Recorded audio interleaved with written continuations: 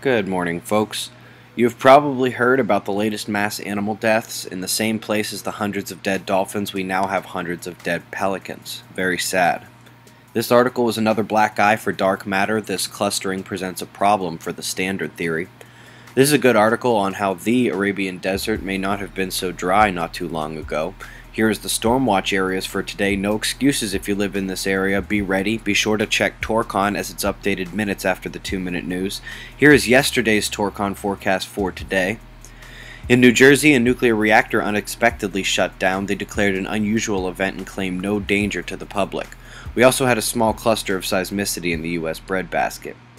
The induction magnetometer is showing a fairly normal PC1 pulsation with some background resonance, but it's not just at one frequency. You can see a number of the frequency bands identified by Jack Lee still providing avenues for temporal variation here.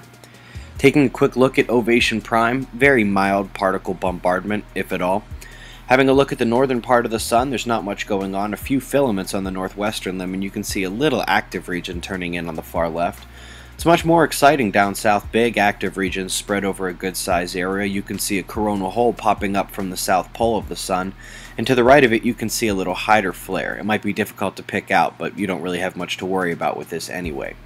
If you missed it last night, there's a video. It'll be the first one below. It is a significantly simplified version of the quake correlate video, using only magnitude 8 quakes or higher.